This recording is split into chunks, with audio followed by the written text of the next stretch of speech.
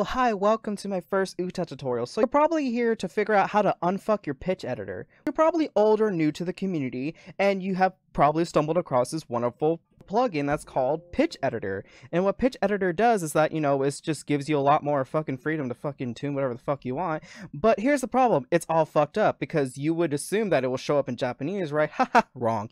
Some people, it just works automatically, but for most people, it doesn't. What you want to do is that you want to look for your fucking control panel, and then right when that pops up, you want to go to your clock and region. And after you go to your fucking clock and region, you click on region. So now you're brought up with this little window. So what you want to do is that you want to scroll through all 50,000 language and find your favorite language, and that favorite language being Japanese. So you have to go switch your whole computer to Japan. You hit apply, you hit OK, you click out of this, you click out of that, and then you do this, open pitch editor. Holy shit, it's in Japanese now. Hooray, congratulations. And now you want to close pitch editor, and then you want to close UTAU and then drag UTAU into the recycling bin. Then you want to open your recycling bin, and then you want to delete this, and voila, you don't ever install UTAU ever again. Okay.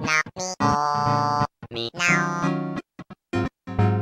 Quit me now.